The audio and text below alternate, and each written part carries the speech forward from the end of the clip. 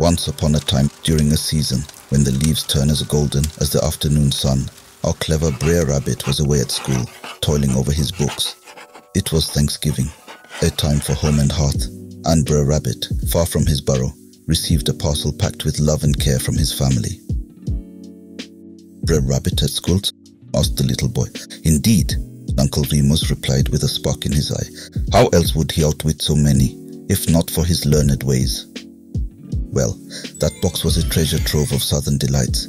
Spare ribs dripping with sauce, sweet potatoes baked to a perfect sweetness, jitterlings, crackling bread, succulent turkey, and cake that would make your mouth water just by looking at it.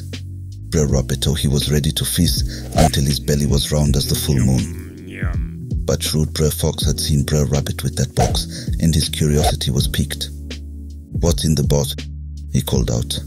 Brer Rabbit's slice always claimed it was nothing but old papers, a clever ruse to throw off nosy neighbors. Brer Fox's nose twitching was not fooled. He knew there must be more to this box than met the eye. So with a bit of cunning, he decided to investigate. Meanwhile, Brer Rabbit, thinking on his paws, hatched a plan to throw Brer Fox off the scent.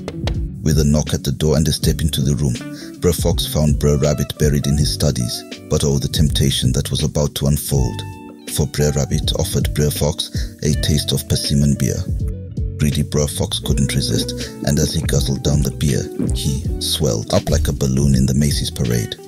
Poor Fox, scared out of his wits, thought he'd burst. And Brer Rabbit could barely contain his laughter at the sight.